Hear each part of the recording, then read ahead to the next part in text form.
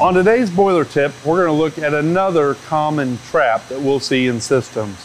These are thermostatic traps, and a thermostatic trap works exactly like it sounds.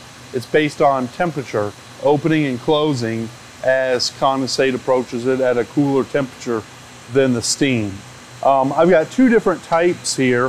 One is what we call a balanced pressure trap. It's got a liquid element, and one that is a bimetallic trap that has a metallic element.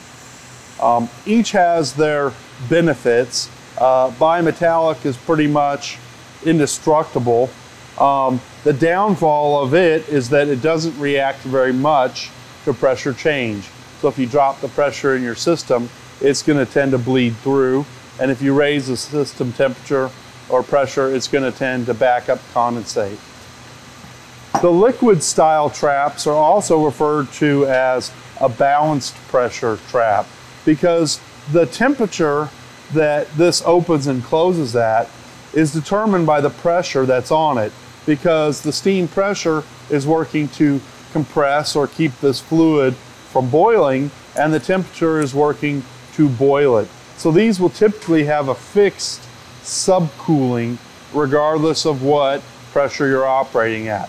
So the same trap would work for 80 psi, would work for 150 psi, generally with no problem.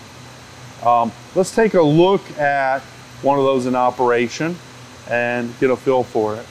So what we'll see when we open this trap is a steady flow of condensate, basically until that capsule gets heated up.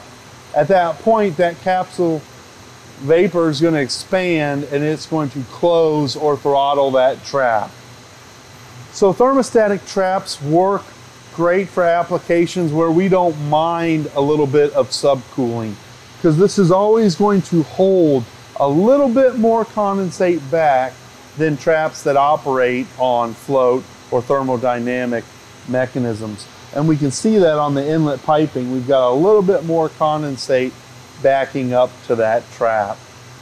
That's not a disadvantage if we're heating domestic water or air, where a little bit of backup of condensate will actually help us reduce the amount of flash downstream. But it's bad in an application where we want to get rid of the condensate the instant that it forms, like a steam separator or a drip leg on a critical application.